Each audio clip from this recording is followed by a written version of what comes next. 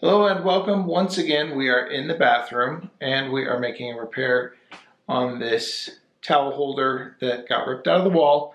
So I'm going to show you a way to fix it so that it really shouldn't happen again. If you have kids in the bathroom that go and use the hand towel, which they should wash their hands, this is inevitably going to happen because they'll pull down on it. All right, now this is the hole in the wall and this is what came out of it. I really hate these drywall screw anchors. They're useless over time. They always become loose. And so what I recommend is to get these toggle bolts and just have a box of them around. I'll put a link in the description below.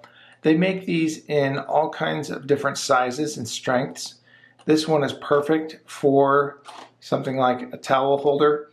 And some people commented on I'm doing the same thing that I did for the toilet paper roll holder.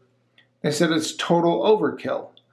Well, clearly the sheetrock anchor is not doing the job, so we're going to do the next step up, which is this. Now, I've used these for all kinds of things, and you can even hang a television with certain ones. Not this one, but you can hang a TV on the wall using the higher grade anchor bolts that go up to several hundred pounds with these. So I'll show you how to do it. It's just a little bit of what you have to pay attention to when you get it going, and then you're good to go. So the first thing we have to do is get the screw and anchor off of this mounting plate.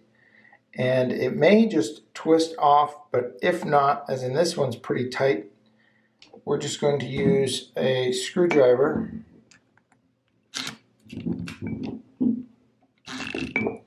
and hanging on to that is just going to rip my hands up. So I'll just use a pair of pliers to hold it as we unscrew it. Just like that. Okay, so here you have the bracket. Now the first thing we're going to do is put in the screw. You have to do this first. And then we're going to feed the screw onto the toggle bolt. So you do this before you put it on the wall, because if you do it the other way, you won't be able to get this on. And once you unscrew this, if you unscrew it too far, this will literally just be down inside your wall and you can't get it back. So you want it to look like this. And then we're going to push this side in on the wall. These will close. And then once it gets on the other side of the wall, it will clamp. And you just tighten the screw and you are in business.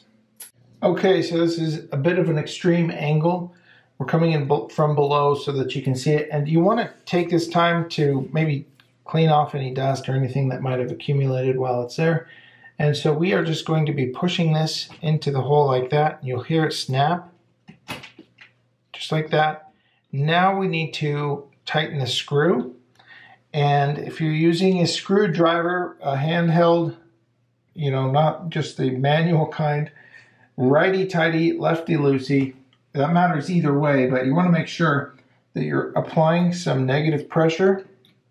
So it's pulling against the wall so that anchor is holding the screw so that you can tighten it.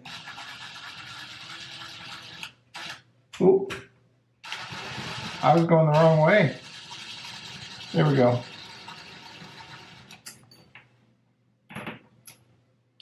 Almost did exactly what I was telling you not to do.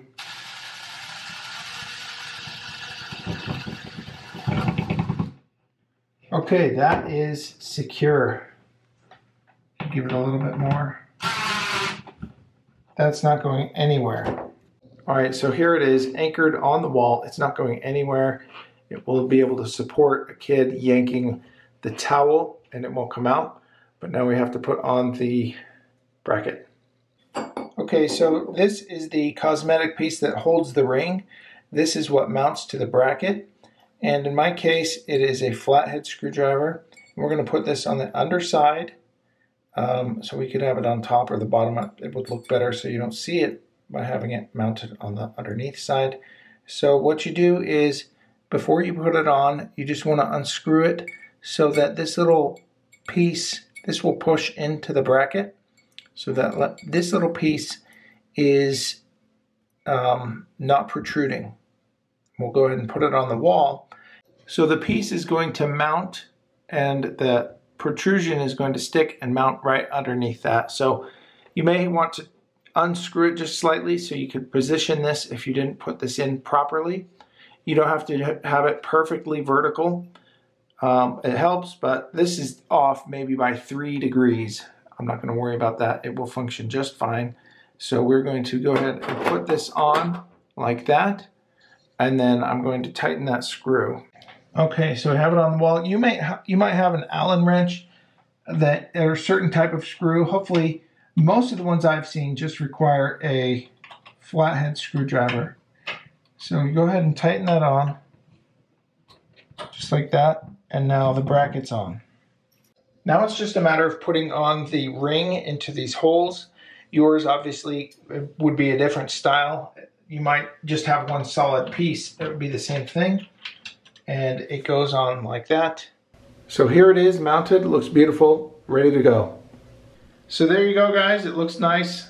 It was easy. You saved some money if you were thinking about having to call some DIY guy.